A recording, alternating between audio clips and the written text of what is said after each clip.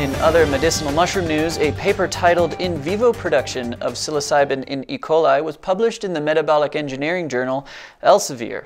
Scientists have engineered bacteria to produce psilocybin in their cells and poop it out. Now that's what I call some good shit.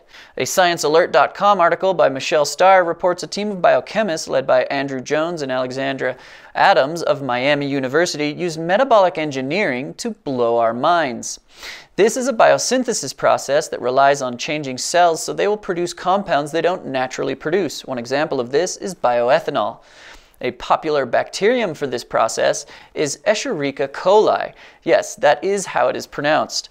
E. coli is easy to engineer, prolific, well understood, and has a large and versatile array of genetic tools available for engineering. They introduce psilocybin-producing genes from Psilocybe cubensis into the bacterium.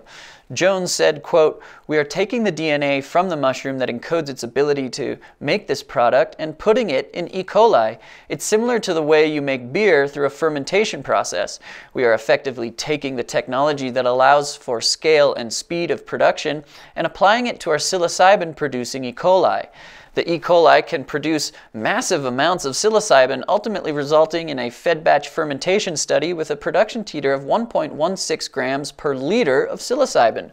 This is the highest psilocybin titer achieved to date from a recombinant organism." Imagine that, a vat of fermented E. coli with the potency power to make 100 million people go interdimensional. For healing purposes, of course. Now let's take a quick break for a message from our sponsor.